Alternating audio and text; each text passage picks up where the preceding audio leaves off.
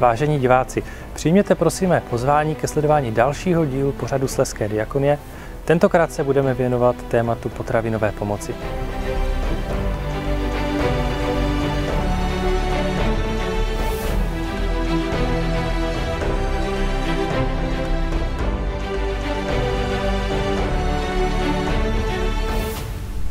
Můžete našim divákům přiblížit, kde se právě nacházíme? Ano, rád. Nacházíme se ve Frýdku místku v centrálním skladu potravinové pomoci POMPO, a to je Evropský fond materiální pomoci nejchudším. Do tohoto skladu přijímáme potraviny přímo od velkododavatelů. Tady se to třídí podle středisek, nakládá a odsud to rozvážíme. V čem tedy podle vás spočívá ten hlavní smysl potravinové pomoci? Přiznám se, že i já jsem si tu otázku kladl, ale když jsme začali praktikovat a uplatňovat tuhle pomoc, rozdávat potravinové balíčky, uvědomili jsme si, že je to ohromně důležitý nástroj pro sociální práci. Smysl není jenom rozdávat potraviny, ale díky ním nabídnout ještě i další následnou pomoc, zprostředkovat další služby, a to se opravdu daří. Tím vlastně, co dostaneme tady jako odsaď, jako z toho pompa, tak tím penízky se ušetří. Jo? A vlastně tím si jako uděláte i zásoby. Vám zůstane, tak vám třeba zbyde na další měsíc. Jo? Prostě pomáhá to. Já teda můžu říct sama za sebe i za syna, že jo. Pro potravinovou pomoci může přijít kdokoliv, koho nám tady pošle. Buď sociální pracovnice z magistrátu, nebo z nějaké organizace spolupracujeme s poradnou pro ženy a dívky, spolupracujeme se sociálním bydlením. Vlastně každý člověk, který se ocitne v nějaké složité životní situaci, tak na základě toho nám potom sociální pracovnice tyhle lidi posílají. Nedávno nám tady poslali maminku, vlastně je to maminka, která má jedno dítě, žije s přítelem a ocitli se ve velmi složité situaci, kdy hrozilo, že budou muset opustit byt. A tak se domluvili, že kdyby jim někdo nějakým způsobem mohl pomoct, takže všechny peníze, které vlastně jakoby ušetří, tak by potom použili na ten nájem, aby vlastně nepřišli o to bydlení. Takže téhleté rodině jsme pár měsíců pomáhali každý měsíc, jednou to bylo v jednom měsíci i každý týden, že si chodili pro část jakoby té potravinové pomoci, aby vlastně mohli čím jak nejvíc ušetřit a aby nepřišli o to bydlení. O potravinové pomoci jsem se dozvěděla přes poradnu pro ženy a dívky. Poradna je se mnou v kontaktu už 3 roky ve více záležitostech, v podstatě od doby, kdy jsem se dostala do nepříznivé situace životní. Vidíme, že tu nemáte pouze potraviny. Ano, to je pravda. Začalo to potravinami, ale velmi brzy jsme zjistili, že to nestačí, a proto jsme rozšířili tuto pomoc o drogerii, tedy o všechny čistící prostředky, které běžně v domácnosti je potřeba.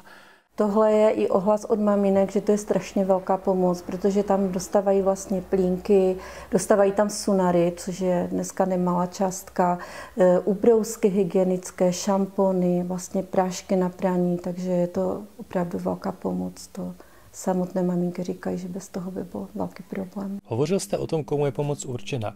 Jak zajistíte, aby se skutečně dostala do rukou těch potřebných? Ten systém distribuce potravinové pomoci je velmi dobře ošetřený a funguje prostřednictvím takzvaných výdejních míst. Ta výdejní místa jsou buď to v partnerských organizacích, jako je třeba Slezská diakonie, a zajišťují je konkrétní služby, anebo například na sociálních odborech měst. Funguje to tak, že každá ta služba velmi dobře zná svoje klienty, pracuje s nimi už delší dobu, má celkem přehled o jejich sociální situaci a tudíž i o jejich potřebách, a podle toho může velmi efektivně rozdělovat tu pomoc a podporovat je. Naše diváky by mohlo zajímat, jestli získáváte nějakou zpětnou vazbu ze strany příjemců pomoci. Ano, jak už jsem zmínil, ta pomoc není jenom o rozdávání potravin nebo hygienických potřeb, ale je taky o nějaké návazné sociální práci, o nějakých dalších službách, které těm lidem nabízíme. A během této praxe jsme zjistili, že mnoho těch příjemců potravin si neumí poradit a nedokáže velmi efektivně využít celou tu šíři toho sortimentu. A tak jsme se shodli, že by bylo fajn jim v tom nějak pomoct a takovou dobrou pomůckou by mohl být nějaký návod, nějaká jednoduchá kuchařka, která by jim dala další nápady a podněty, jak zpracovávat tyto konkrétní potraviny, které dostávají. Je to používáno i na společné vaření a pak se to hodně využívá v sociální rehabilitaci, kdy se spolupracuje s konkrétní klientkou, která se třeba učí vařit. Přijde nám tady paní, která opravdu neumí vařit. Jo, takže na základě i teď těch kuchařek, které vyšly, které mají naše klientky k dispozici, tak se domluvíme, co budeme teda příští setkání vařit, připraví si na to ty potraviny a vlastně potom individuálně s tím spolupracujeme.